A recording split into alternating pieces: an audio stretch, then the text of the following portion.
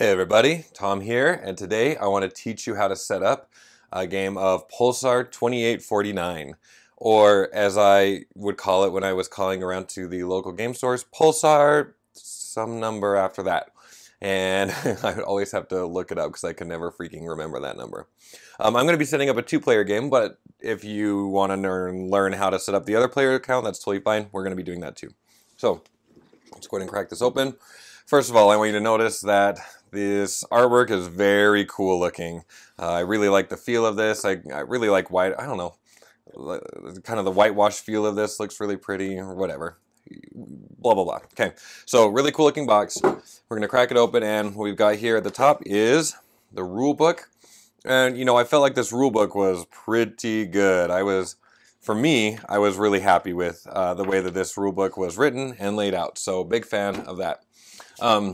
I'll probably keep it close by because they have a nice icon index here on the back, but really I thought their iconography was pretty straightforward and easy to understand. They also have this book that will talk about the technology tiles in case they get confusing, but again, for me, I felt like it was pretty straightforward and not too tough. You may notice the camera's pulled back pretty far. You're going to see more of my body than usual. That's because this takes up a lot of space. And so I'm going to go ahead and open up the board. Now this board has two sides, kind of has a beginner side and an advanced side. I'm going to go ahead and use the advanced side, and the way you can tell is, where is it? It's on the 0. So if you look, oh my gosh, here at the 0, you're going to see that there's nothing on that side. But on the other side, there's a little star. Oh, this is so hard. That little tiny star right there is going to show you kind of the beginner's things that you can do. Mostly I plan on using the beginner side, but everything else I'm going to do like a regular setup. So, yep, there we go. Go ahead and set up the board. I'm just making sure we have enough space on camera. I'll probably be shifting things around. As per usual, I have added a few things to help with the organization of this game. I really hope that somebody comes up with a good insert soon because, wow, this stuff is rough. But basically, I have 3 geek boxes. I meant to have 4, but I ran out of one, so I just am borrowing one from Scythe when I got that. So we're going to have that. Now, I'm going to be playing blue versus red. I know, you're surprised, right? And then we also, in a 2-player game, are going to need a 3rd player color. So I'm going to pull out this green as well. We're not really playing with those pieces, but they're going to mark a couple of things for us in a 2-player game. Okay, so I don't need this. All right, now what we've got here are a bunch of boards, and traditionally these all just surround this really nice round board. For filming purposes, I'm probably going to be laying out a bunch of stuff facing the camera over here instead of having everything around the board because I just wouldn't have the space to do that. So in this whole pile of big gizmos and gadgets of plenty, one thing we've got here are some headquarters. And so there are 4 different headquarters, A, B, C, D, and they are labeled with a side 1 and a side 2. And we're going to just go ahead and pick semi-randomly. I think I'm going to try my best to keep with the colors. So this one looks very blue, this one looks pretty red, that one looks kind of green and yellow. So I'm going to go ahead and just take these and let's just use the sides that are there. So my blue player is going to be playing on, you can see this A2 side, and B1 is going to be playing on this side, and that'll offer some nice variation between our 2 players. So we're going to pull those ones out. These are just some really light player aids. They're very papery. And so on one side there's a round overview. On the other side is going to help us with end of game scoring. So I'm just going to go ahead and keep 2 of these out. We might use those in the video. And the things that we're not using, I'm just putting back in the box as we go. Okay, what we've got here, this is a big one, is going to be kind of our dice tracker. And this game is a dice drafting game, which I've been really into lately. I'm loving Sagrada, love Role Player. And, you know, there's like Unearth and Sentient and stuff like that. I really am liking dice drafting, which is why I'm doing this video. So on this side is 4 players, and this other side is going to be for 2 or 3. And so we're going to go ahead and place this right here at the top. And I'm going to make it nice and pretty, and this just fits perfectly around the crown of the board like that. I know this looks off center. Like I said, that's because I'm planning on putting some stuff over there. All right, a couple of other things. We've got this board here, nothing on one side, just really pretty artwork. And on the other side, this is going to hold the gyrodones, gyrodones. We're going to put this on the board anywhere. It just fits around somewhere. I'm going to put it like that, I think. Now, what we've got here are, I think these are technology tiles, if I remember, but they're going to also track our rounds. There are 3 different shapes, 2 of each shape, and they're all double-sided. So tons of variety coming in, and I like that a lot. So, for example, we'll show you these. They're all labeled A, B, C, D, so we have A and C, and then on the other side, B and D. And the number 1 is showing you where that belongs. So typically, put that over, this would just fit on the side of the board like that. But because the information on this is pretty important for gameplay, my plan is to detach that and put it sideways like that. So it won't look as pretty, but we just need one level 1, one level 2, and I'm literally just picking these totally at random. They do recommend, oh, that's a level 3. They do recommend that you start off with all of the A sides for those 3 levels for your first game. But in that case, it kind of diminishes a little bit of the headquarter usage, because also for your first game, they recommend you don't use the headquarters. But I think we can handle this. So what did I just pull out? Oh yeah, that was A3. So now I need a 2, 1. Looks like we're going to go for D2. Okay. So again, normally this would look like this on the board, which is very cool looking. But we're going to go ahead and tip that sideways for recording purposes. A little something like that. Okay. What else have we got? We need 3 goals. So these are going to be endgame scorings. So there are 6 of these. They're all double-sided, and we just need 3 that are totally random. I don't know how to shake this up randomly. So we're going to pick this one, and this one. And once again, these just fit around the board, but we're going to go ahead and put these, I think, like that. And as always, I might shift things around, depending on the needs. All right, so what else have we got? So many things, it's a little crazy. Okay, we got these dice. So these dice are cool. There's silver and then red. We definitely need the red one. And in a 4-player game, you're going to use all 9 of these dice. But in a 2- or 3-player game, we're just going to be using 7. So I'm going to just take those, put them there like that, and then the rest of these go back in the box. We've got some exploration tiles. Now this game did come with a bunch of bags. They were all the same size and they were pretty big, so I've kind of pulled out of my own bag storage, and I have some small ones and some big ones, but there are these exploration tiles. I'm struggling to get them out. And we're going to actually need all of these, and on one side they're going to have these bonuses. Sorry, it's hard to see. These bonuses, and on the other side just looks like a blue planet. You'll see why in a little bit, but we're just going to kind of gently shuffle these. These are pretty much already mixed up. We're going to have something like that, and let's put this on the board. Let's put it over here. That looks neat.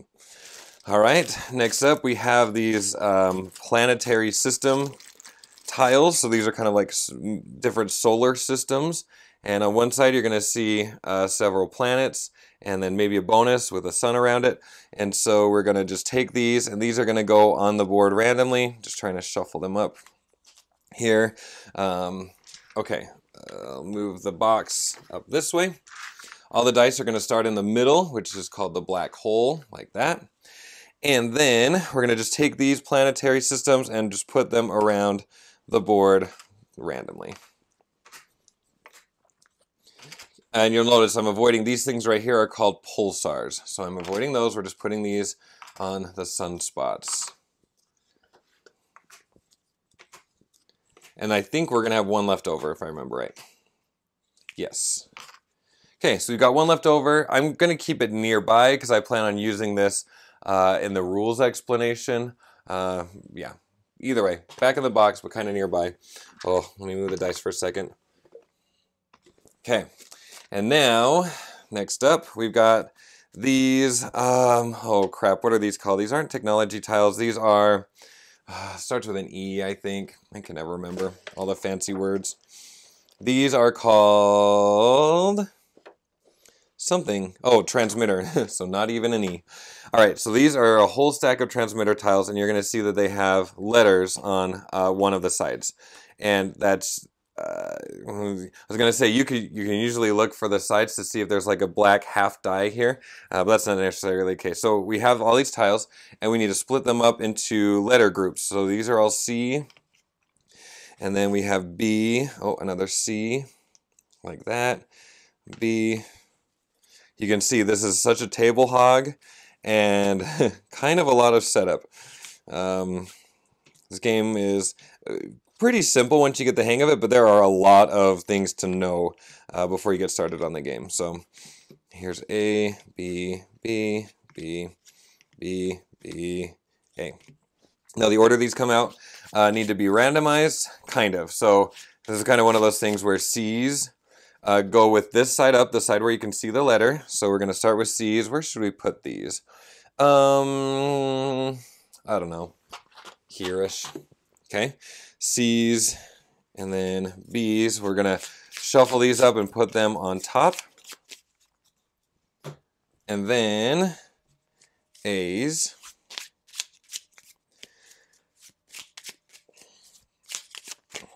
Like that. And then we need 3 to start off the game. So what if we go 1, 2, 3, and probably put them like that. And as per usual, again, I might change where all of this is, but that's where I'm planning on putting them for right now. Nice. Okay, now, you know me, I love my Plano boxes. Oops, I just messed up down there. Oh, and then there's one more tile that needs to go on the board. It's going to go over here. Okay, so we're going to put these here, explorations near it, like that. All right, so Plano, you could do different things. For the video, I'm probably going to unpack the Plano box, but you could just play straight out of the Plano box if you're being careful. But we're mostly done with the box here, so let me get that out of the way and adjust these planetary systems I accidentally knocked off, like that. And what we're going to do is, I have this sorted where we have these different gyrodones sorted. So these ones in this have a 1 in it, these have a 2, these have a 3. And then we have dice modifiers as well as our median tracker. So our median tracker I'll just put up here for now. And I also have these kind of bonuses. These are gyrodone bonuses. There's a 7 and a 4 of each kind of gyrodone. So you're going to put the 7 on top of the 4. And for the 1s, we put them right here. For the 2s, 7 and a 4. These go right here. And yeah, that's still on camera. Okay. And then 7 and a 4. These go right here. And then I'm just going to grab these out of this Plano box. This Plano box really is the perfect size because things pretty much stay stacked. So I'm going to just grab these 1s and they're going to go on that spot. Grab these 2s. And again, let me just hold this up in case it's not clear why I am saying the number 2. So 2s. And you'll see these have 2 sides, a white side and a dark side. These are the under construction side, and these are the functioning side. So we're just going to put it on the under construction side. And it doesn't matter. We're just literally just splitting this pile in half. It doesn't matter. This is just a stockpile of all of these. And then grab our 3s. And same thing. 3s go right here. Like that. And then what we've got are these different dice modifiers. So the blue ones have a plus or minus 1 pip.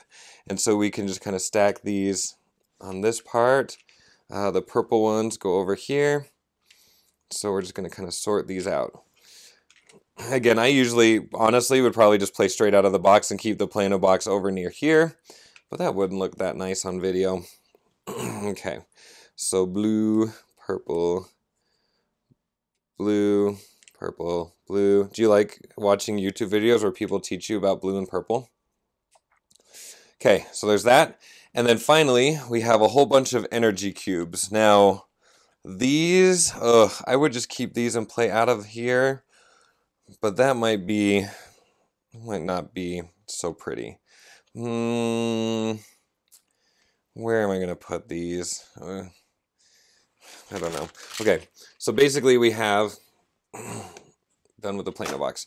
We have these, which are essentially change. If you have 4 cubes, the cubes are supposed to be kind of unlimited, so you can exchange the 4 cubes out for these. So how about this? We're gonna move these goals over to the other side. We're gonna put these up here, these here, and our cubes there. Bring our dice back over here, and this triangle here is our round tracker. So it's gonna start down there. Oh, this pile is so big. Yep, here's what we're gonna do. Sorry, swap this. Welcome to setting up this game. Kind of a lot of stuff, but that's why we do these setup videos, so you can kind of get a feel for how long it actually takes. No cutting here. You kind of can see the goods and the bads of a game setup. All right, we're gonna put these like that. And then we'll bring our energy cubes down this way. Here we go. Okay, now that was more or less the general setup. Now we need to deal with the player board setup. So let's just kind of carefully, yep, you're seeing the way I hold my tablecloth together. Looks really good. Bring this over this way. I'm going to swap sides, which is more complicated than it sounds. I'm all wired in over here. Okay, and let's just make this look better. So we got our player aids, our end of game goals. I'm going to just put these right here. Now, we're just going to need to keep these green ones. I'm going to keep them off camera probably, but we're going to be using these tokens during the game. So we'll just put these here-ish. And then, next to our headquarters, we've got a couple of different things in here that we're going to need. And my plan is to just keep these round, very cool plastic bits. I'm just going to keep these in here for safekeeping. And I'm going to pull out these rings. I can't remember what these rings are, but they're going to go around the pulsars. So we're going to keep the rings out and about, make it look Olympic-y. How about that? Something like that. And then also, it'll be a little tricky to track down. There are 3 ships in here. And in a 2-player game, we need all 3 ships. If this was a 3 or 4-player game, we would only need 2. And we have a 100 and 200 point tracker. So if by chance you pass that point amount, you can keep track. I'll just keep that in here for now. Well, here, I'm going to fish that out, put it under the lid. These things are going there. Almost on the lid. These things are going, that's stupid. Okay, we'll just keep that near, no, we'll keep that in here. We don't have it, we don't want to use it. All right, this is stupid. Here's what we're doing. Those bits go in there, and this goes under in case we ever use it. There we go. Okay, 3 ships. Put those over there. Yep, those are there for now. Let's switch sides, set up blue. Over here. Oh, ugly. Don't look. Don't look. Okay. And again, like always, I'm going to have to do a little bit of shifting to make sure that everything fits in a proper place. All right, blue. We don't need yellow. Back in the box. Okay, so for blue, same thing. I'm going to pull out all of these rings. And we could splay them out nicely if we wanted to or not. Oh, let's go ahead and dump these tokens into here. Like that. Find our 3 ships. And blue player is set up, ready to go. Except for our ships. All right, so our ships. Let me camera. Oh, yeah, Oh, that looks really good. Or not. Okay, so our 3 ships. Here's how this is going to work. We need to, my leg is totally wrapped around the tripod right now.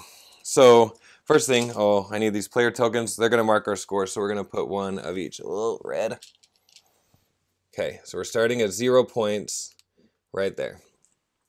Then we need to start our ships on different places. So if you were playing, what you would do is establish player order, and there's different ways of doing that. I think most people would just take 1 of each color ship if this was 3 or 4 player, and you'd shake it up, and then you would just assign them a player order on those triangles. But for me, I'm going to go blue player first, think that's what I usually do. Blue player first, so he's going here. And in a 2-player game, you're using both ships. So if blue's going first, then we're going to go red, blue, and then red. Like that. Yep. Okay, so we go ahead and set up our player order for the start. And then our other ships, we need to decide where they're starting. I don't want to overcomplicate this. So let's just start blue over here near blue. And we're going to start red over here near red. Like that. And there is strategy to what you're doing, but I am not going to be doing that now. And last thing we need to do is we need to grab, in a 2-player game, 4 of each player's tokens. If this was 3 or 4 players, you would just grab 2 of each token. But basically, we're going to be setting them up right here in the middle in reverse player order. So let me grab these red ones. And we need to do that 2 places. So for example, red is going to be the last player. Oops. So to set it up in reverse player order, I'm going to be putting blue on the bottom on both of these stacks. And then we're going to be putting red on top of that. I am sure that I am completely blocking everything, aren't I? Probably. But you see what I'm doing. Okay, so blue, let me point it out. Blue is on the bottom, and then I put red on top, and then I'm putting blue again, and then red on the very top. So I have 2 stacks in reverse player order. So player order was blue, red, blue, red. And so these different tokens are stacked up here. Oh my gosh. These don't stack well, but they don't stay stacked for very long. Oh my gosh. Okay, almost there. Almost there. Reaching. Can I do it? Yeah. You probably couldn't see that. I'm guessing my whole head was like right here. I'll find out very soon when I edit this video. Okay, so again, so player order was blue, red, blue, red. And so these chips are in reverse order, so they're red, blue, red, blue. And then we're going to deal with rolling the dice at the beginning of the game. And each player also is going to need 1 of these blue plus or minus tokens. So let's just put those over there. And just because there are so many things going on, let me just triple check and make sure that we got everybody their stuff. Yeah? Yep. Okay, we're good. All right. That's it. We are set up and ready to play Pulsar. That number, 2849. Get excited. This game is kind of dice drafting advanced style. I'm excited to play for sure. All right, we will see you in the gameplay video. I'll go ahead and put a link to that in the description of this video. Thanks for watching, and we'll see you then. Bye!